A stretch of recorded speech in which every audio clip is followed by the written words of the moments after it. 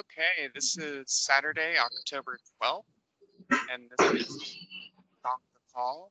It's Friday evening in the US. And Ivan has a topic for us to talk about today.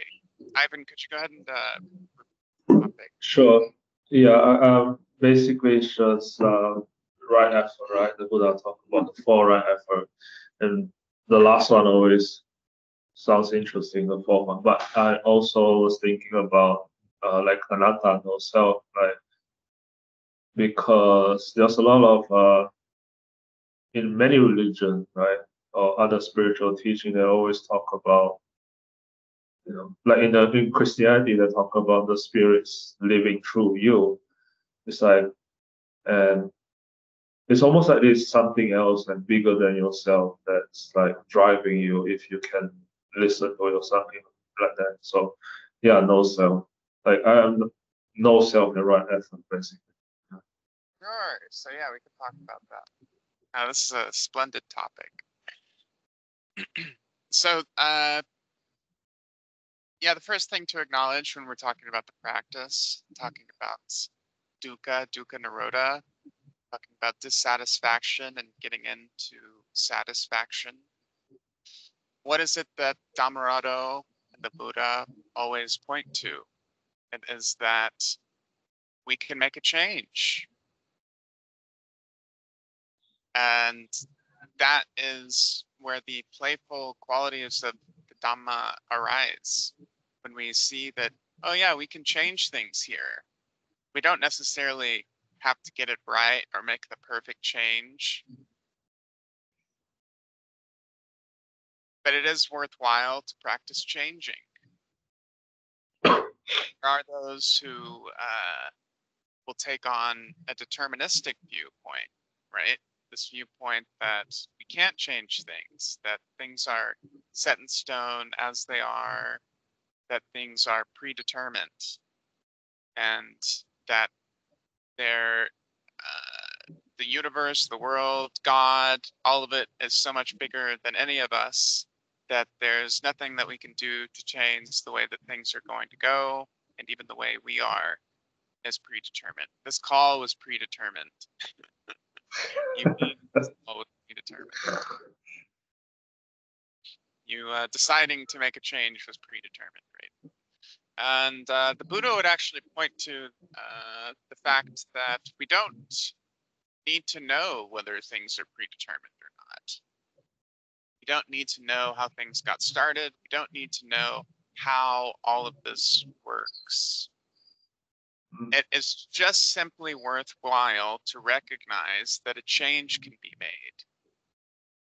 And the most worthwhile thing to do is to change from being in dukkha to instead being in satisfaction, to instead getting rid of the dukkha, dukkha nirodha. Because without dissatisfaction and with only satisfaction, there's nothing left to change after that. We've made the change. That is the change to make.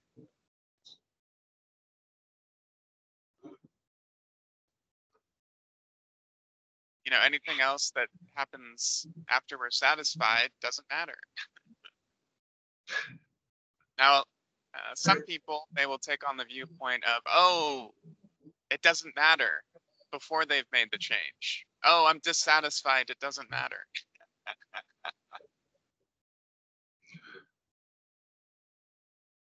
And what the Buddha is saying is, well, there is one thing that is worthwhile to see as what matters, and that is, are you in dukkha? If you are, get out of it. Then things don't matter. Yeah, I feel like sometimes, like what Ivan was saying, like this, the Christian viewpoint of like the spirit living through you. I feel like if you look at that from like a Dhamma perspective, you could say that sometimes, not always, sometimes it can be a little different, but sometimes just like dropping everything and resting in awareness and letting that awareness come through you is the effort or the like anti-effort of coming into satisfaction and out of dissatisfaction is like, I'm just going to rest. I'm just going to rest in awareness. And before I was busy trying to like think about all the things I was dissatisfied with. And then, but sometimes you just drop it. Sometimes it takes some muscling to get into satisfaction. And sometimes it's just resting in awareness and be like, oh God, this is great just the way it is. And all that work I was doing being dissatisfied, I don't have to deal with that anymore. Thank goodness. Yeah. Yeah, there's a quote, there's a verse in the book of John. I'm not quite remembering how it goes, but it's something to the effect of, you know, those who are in the spirit are like the wind. You know, you don't know which direction they're going to go. You can't really see them. You can't hear them. And they don't move of their own accord. You know, they're just flowing, right? And the thing about the wind is generous. It blows everywhere. Yes.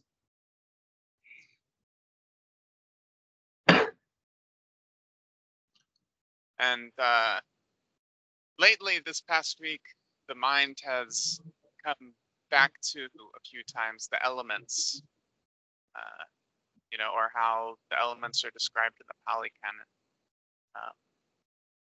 You know, we have earth, wind, fire, you know,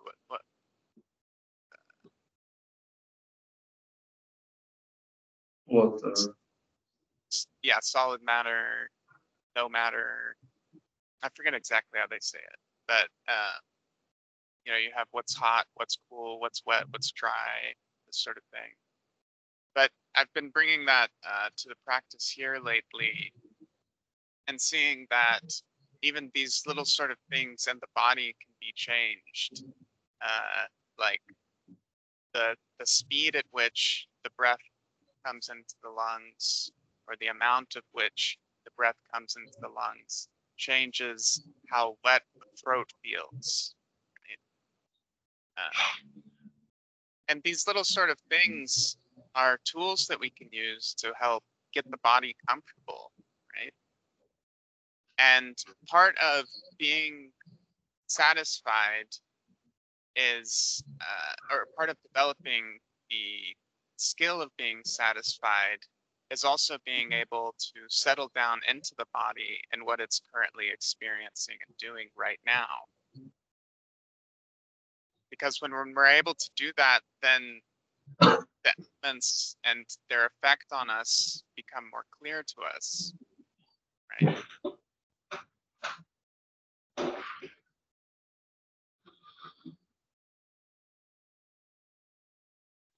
And this is all just, what are we talking about? We're just talking about taking it easy at the end of the day.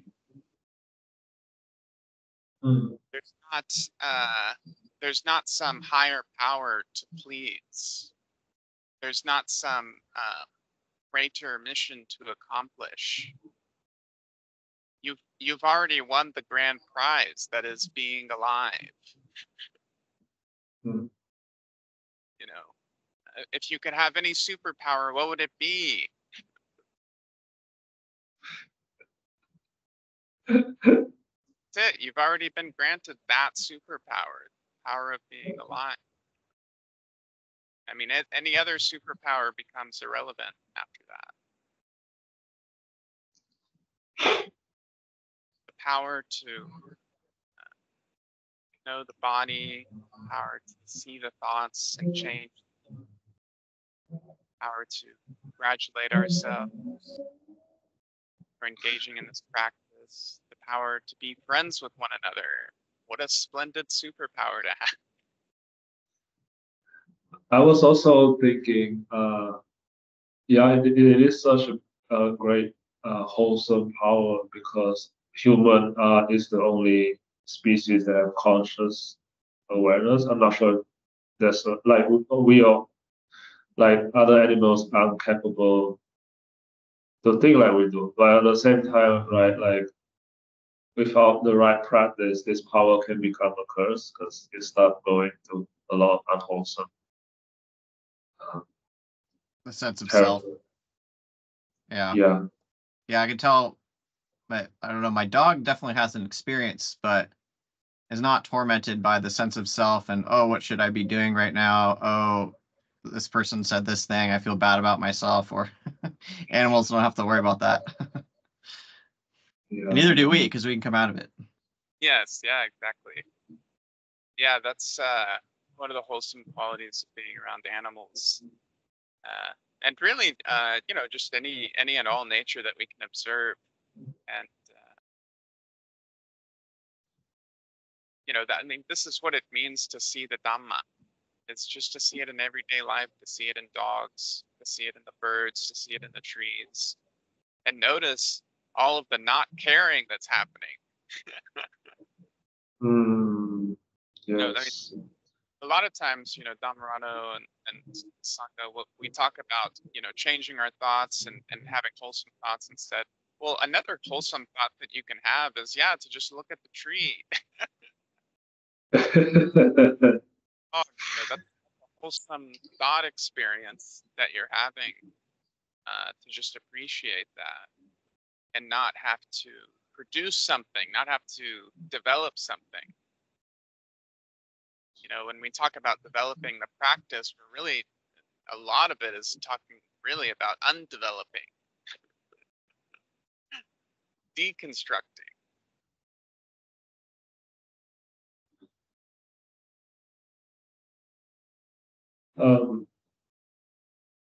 Yeah, the wonderful thing about the practice, one of the big shift I had, which is I think last year, is just understanding it's not about gaining anything, it's about unlearning a lot of things. And ironically, the more you unlearn, you actually gain. So it's kind of paradoxical. Yeah, and this is true for the paradox of right effort as well, as you had mentioned earlier, Ivan. Yes. As we continue to apply effort, we see that less effort is needed to be applied. Ajahn Spado says right effort is no effort. Wow, that's awesome.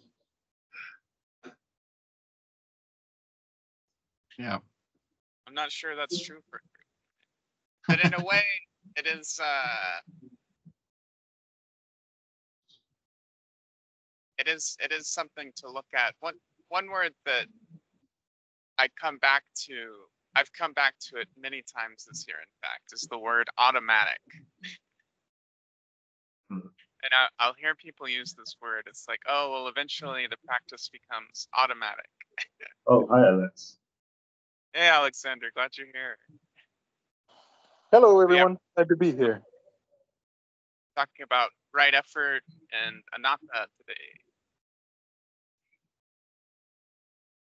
But yeah, I just brought up the word automatic, so people will sometimes talk about how the practice becomes automatic.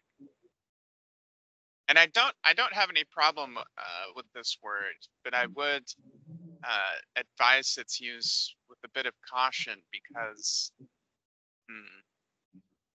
to say it's automatic almost sounds similar as saying, well, it's just magically happening on its own. Or some nihilism could creep in there, Right? Yes. Something that's just automatic. It could be, oh, well, yeah, like whatever is going to happen is going to happen. It's all automatic. This is very nihilistic, I guess. Yeah, I agree.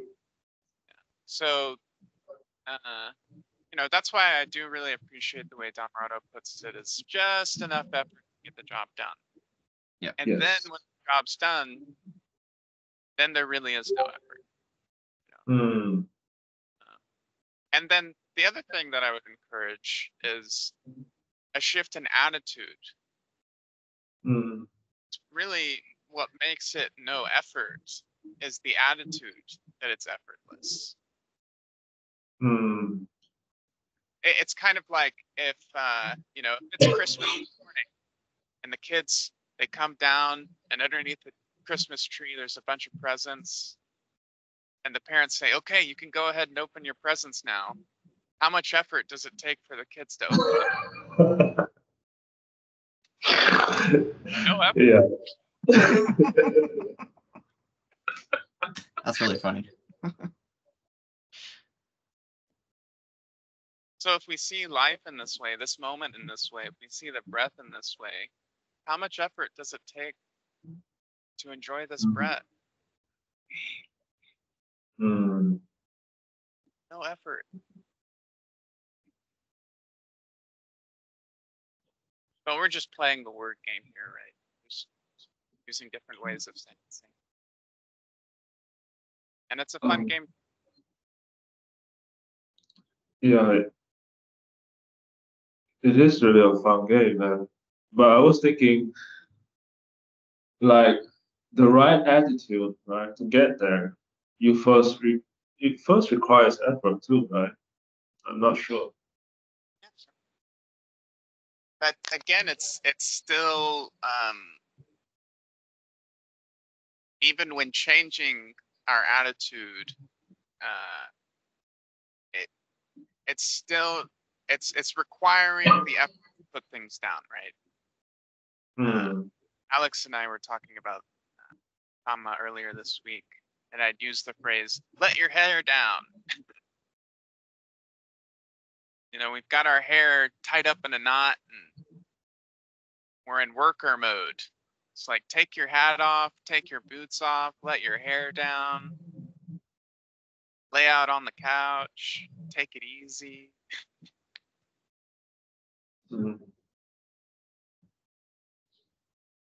So in some ways, I'm not even sure if effort is the best word to use for that. Because yes, it is true. It does take effort to start doing that instead of doing whatever you were doing. But this kind of again goes back to that. It's undoing the effort that we normally put. That is the right effort. You gotta crawl out of the pot of boiling water. Yes. So let's talk about, just as an example, rites and rituals, right? As someone who decides, oh, I want to put in no effort at all. Or they decide, oh, I don't want to do anything. I just want to live my life in an automatic sort of way, right? Well, they choose, okay, I'm not going to say good morning anymore. People tell me good morning, I ignore them. I'm not going to, participate in that. I'm going to practice no effort. I'm going to practice just being nothing, doing nothing. This is incorrect practice. Because again, what is it? No effort is just that attitude of like, oh yes, of course, easy enough to say good morning to everyone around me, or the people that pass me by. Yes. Yes. And again, it's playing with the elements.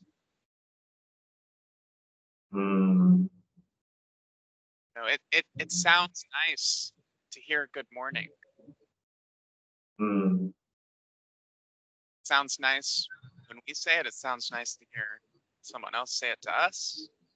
So yeah, say good morning to people. It's okay. In the Discord group, we were talking about, becoming a robot.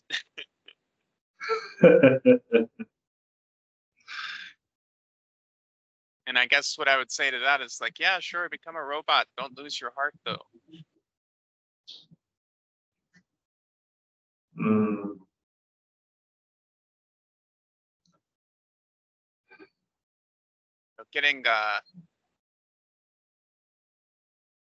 Getting caught up in losing rituals. There's no need to let that also become a new ritual. Oh, I'm not going to do rituals anymore.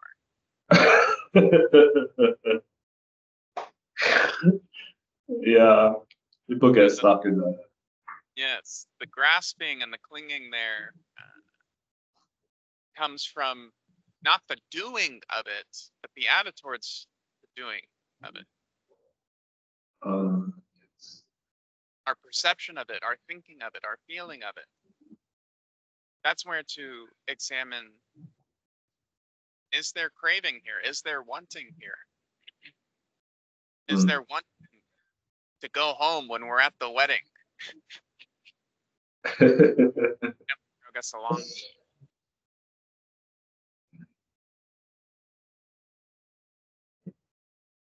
Is there wanting to leave the funeral?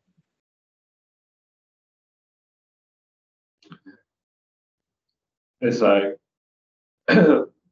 some people want to not be attached, and then they get attached, not being attached. And it just goes in circle. Yeah, I mean, I've sort of lost my attachment for the word attachment, honestly. Because it's kind of it can be a confusing term.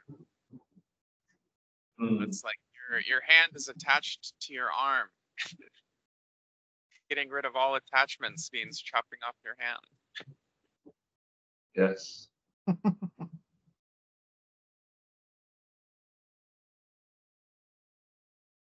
In a way, it's really not getting rid of attachments. You know, I mean, in a way, it's becoming more present, more open with what is the hand experiencing? Not ignoring it, right? That's what we're talking about today, is don't need to ignore what's coming in. Yes. Ignore the sense doors doesn't mean ignore what's coming in through the senses. It means take a look at what's coming in.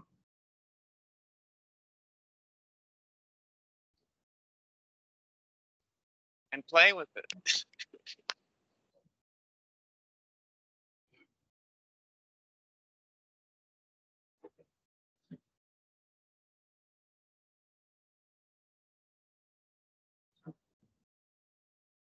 I kind of want to like quickly ask, because right effort, the fourth right effort which the Buddha talks about, if I remember correctly, is, you know, if unwholesome thoughts still persist, then despite all the above effort, then clench down your teeth and make sure that whatever, you know, don't give in to that, something like that. Yeah, I'm curious about that. Sure. Yeah, this is I would say considered more of an advanced practice, and usually not necessary. I mean, this is really only for when whenever we've done the 4 different methods of handling a student in the way that the Buddha would handle a student.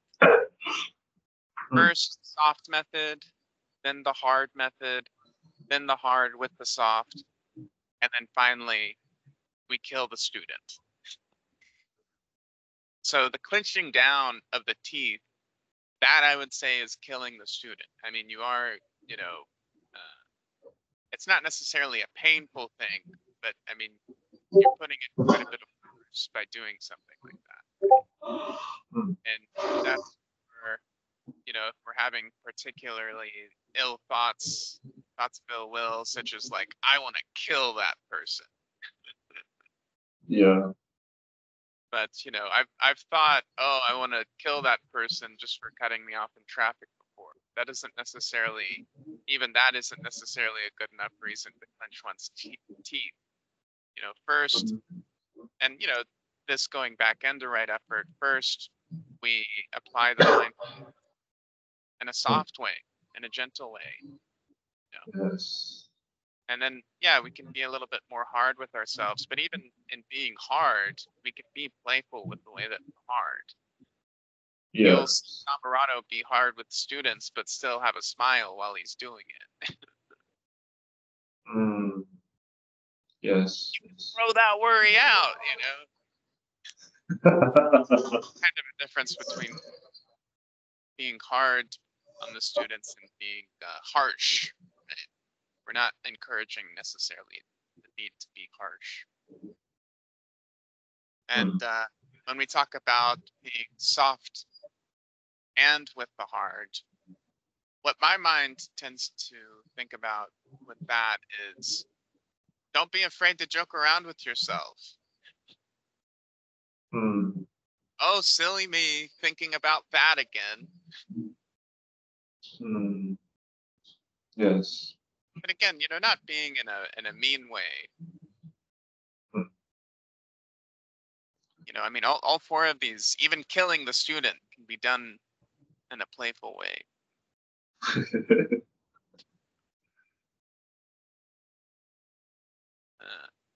Dhammarato and I were talking about, well, what does it mean to kill the student? And one of the ways to do that is to just ignore them. Because if they're not listening, no matter if you say it's soft or hard or soft and hard, then yeah, just ignore them at that point.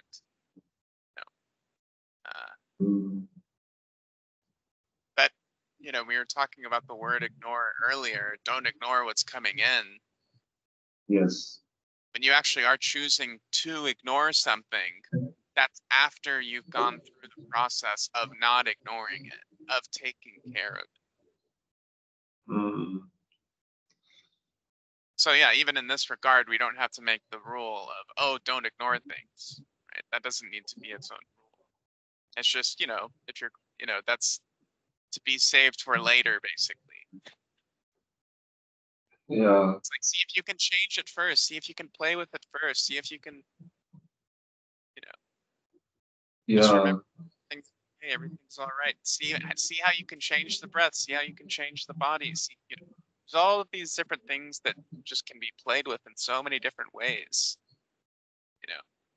And so play with that. And this not just goes with like thoughts of ill will, greed, of delusion. This doesn't just go with that. This also goes with, what is the body experiencing? If the body is experiencing some sort of pain, don't ignore it. Do everything else first. Okay, and then if none of that works, okay, yeah, just ignore it. Forget about it. Again, when we are talking about right effort, each of these ways that we're playing with the body, playing with the mind, bring an effortless attitude to it. Yeah, this is easy. This is no big deal. In fact, I'm going to enjoy this. Yes. Oh, there's a bit of pain. Let me open that present right up.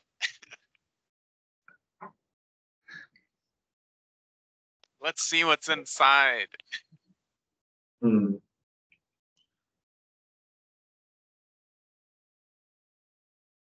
Like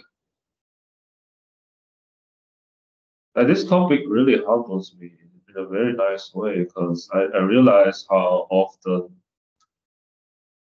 I mean, ever since talking to Dhammarato and you guys, I have appeared of very effortless, like, because I was playing, mundane stuff or just engaging with the Dharma. It's like no worries, start again. Like this, I'm not sure how to explain it, but yeah, and and then sometime, right, and not sometime, a lot of times, I just lost that perspective and not playful. I just realized, oh, this is such an old habit. Like, wow, like this is such an old habit. Like, it's not playful. It's too serious. Yeah, and this is where Anatta can be quite helpful. Because again, the Anatta is not some sort of scary thing.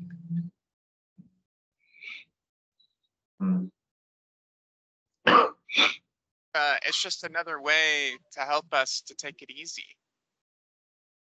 Like, oh yeah, that's not me. Because when we see it as me, that's when we take it real seriously. But when we see, oh, it's just a movie with characters written by somebody else.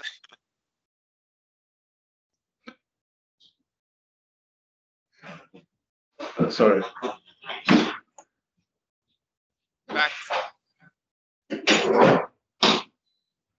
Dhammarato likes to use this phrase. I've also heard it from Katie Byron. Not my business. There's great pleasure in that to be taken. Oh, that's not my business. It's not my business where it came from or how it got here. I mean, there's so many things that can come up in the mind that are not my business. Yeah, I mean, this wasn't your business before you're born, and it's not going to be your business after you're dead. So why does it have to be your business right now? You're just one little speck of time.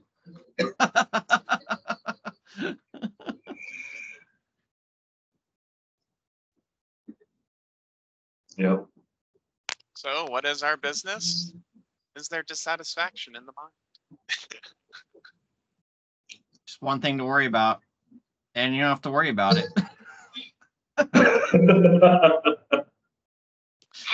Great joy in worrying about it. Yeah. Worry about it. Worry about it the way a kid worries about what's going to be inside that present on Christmas morning. A really fun video game in your own reality. Yeah.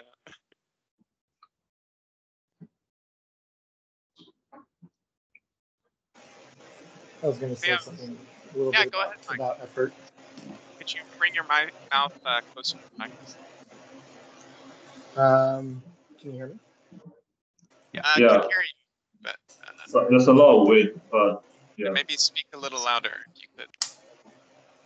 Okay, yeah. I was just going to say that on effort, and no effort being the right kind of effort, if either through direct experience or through the words of someone who knows, you become fully confident that the natural state of the mind is nirvana, is peace and happiness, that's just the mind in its natural state.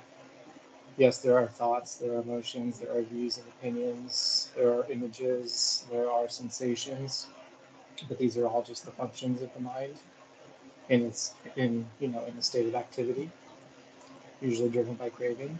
But if you become fully confident that the natural state of the mind is peace and happiness, is nirvana, then the only effort that needs to be made is to relax into that natural state. And the analogy for that is, say you developed a habit of your entire life clenching your fists, and to the point where you thought that the natural state of your hands was a clenched fist, and then somebody said, no, actually, the natural state of the hand is to be open, and you took their word for it. It would seem at first that you need to make an effort to open your hands, but really the effort that needs to be made is to relax, and when your hands are fully relaxed, they rest open in their natural state. So, and then, when relaxation is full and complete, the mind rests in its natural state, the hands rest open in their natural state, then there's no effort that needs to be made. But the effort that needs to be made in the beginning even is sort of an illusory effort, because you don't have to make an effort to bring the mind to its natural state. You have to simply stop, essentially, let go completely give up, just let everything settle on its own into its natural state. But you have to have confidence, and you have to be satisfied in order for that to happen, because the fist will just keep reclenching out of habit.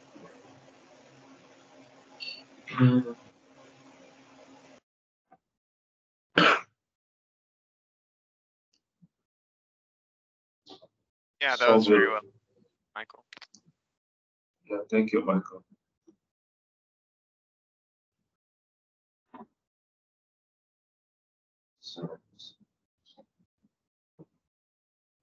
So yeah, enjoy the nature, be natural. Dhammarato said in a recent talk, it's not about being normal. We're used to being normal. Normal is the unwholesome way. Be natural instead. Yeah. Normal is just a story, right? What is normal? Nobody can pinpoint it. They just make things up along the way, and this is how normal is. Normally, this, you'll go to heaven. Normally, if you do that, you'll go to hell. Normally, if you say this, the girls will like you. Normally, if you dress this way, you'll get the job.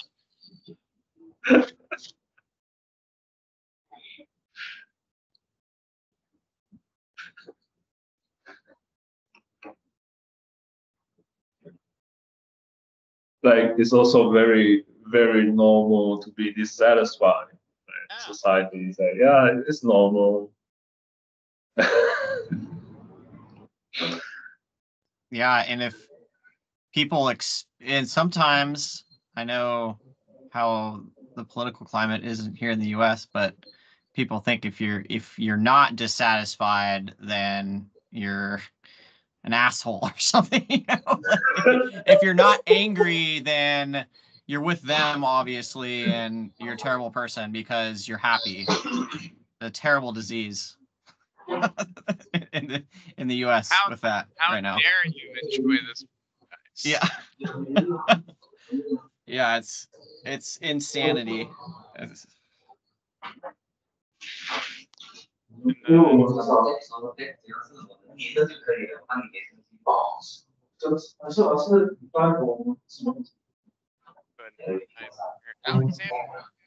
wanted Ivan to has say- a visitor.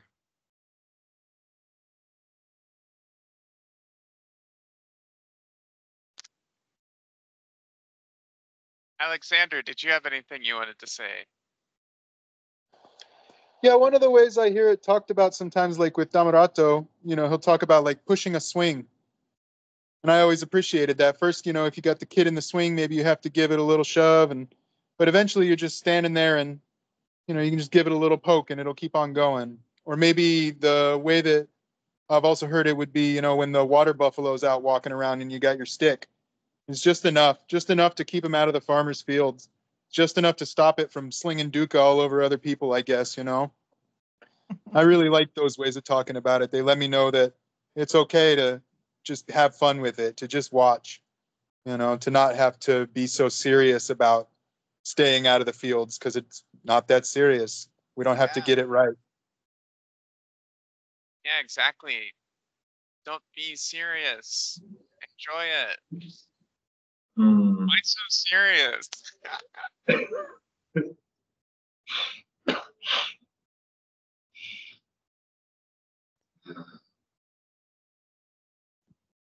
Yeah. Being serious is exhausting. It takes a lot of energy. Yeah, a lot of maintenance, a lot of upkeep.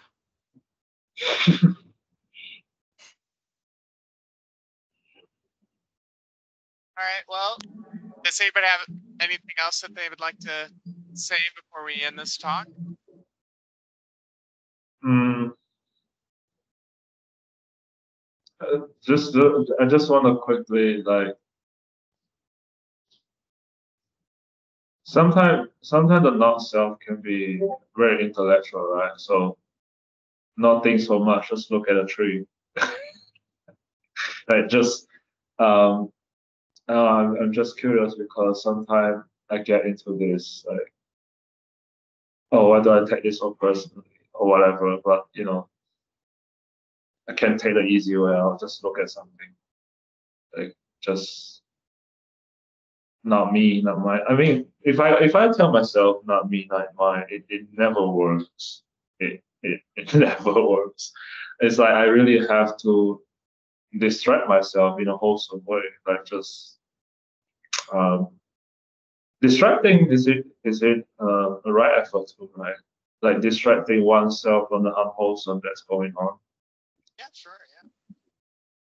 I mean, really, it's, I would say it's, the unwholesome is the distraction. Oh, okay, yeah, makes sense. So when we're distracting the mind into the wholesome, what we're really doing is just saying, hey, the wholesome's right here. Oh, yeah. And you're being mindful, you're watching what's going on, so it's not like you're distracting in a way of ignorance, you're distracting in a way of attention, I guess, or Exactly. yeah. So it is right effort. Yeah. And one of the ways that I've heard it talked about in Buddhism is the Yoniso Manasikara, the appropriate attention or wise attention, attending to how we're crafting our experience, watching how we're putting it together. And in that way, we can make that change too. And that's really wonderful, you know, because we have the sati that's necessary running in circles with the effort, and we can do it that way. And as long as we're paying attention to what we're putting together, we don't have to try and slap a bunch of Legos together that are going to fall apart immediately, you know. Or even just paying attention to anicca nature, you know. One of the things that I've always heard growing up was, oh, you don't like the weather, wait 5 minutes, it'll change. You know, and I think that's about the same for all things, you know, because it's always changing. Yes, yes, yes. Yeah. When we say it's not yours, it's not yourself, again, that's just, that's relieving. The relief that we don't have to take ownership of. So in your practice, Ivan, one thing that can be helpful is just to see, you know, am I owning this? Am I seeing it as mine? Yes. You know, and that can go for like actual solid objects, right? You know, if we buy some, one of our siblings wants a bite of the candy that we got. If we see that it's not ours, that scenario plays out a lot more stress-free. Yeah. I see things in a bigger picture, right? Like, yeah. Yeah, just bring it more to this experience, to this body, to this moment. Yes, this moment. It's just living moment by moment. You know, we could talk about the universe, the God, you know, all of nature, yada yada yada, this sort of thing. But really, when we're talking about any of that sort of thing, that can be experienced right here, since and through the mind. Yes. Even in an empty room, there's activity.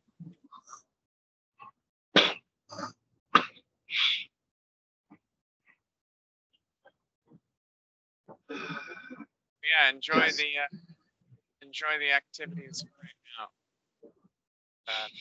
Yeah. I'm gonna go ahead and end the call here. Yeah, thank you so much, everyone, for being here today. This has been very pleasant, enjoyable. Thank you.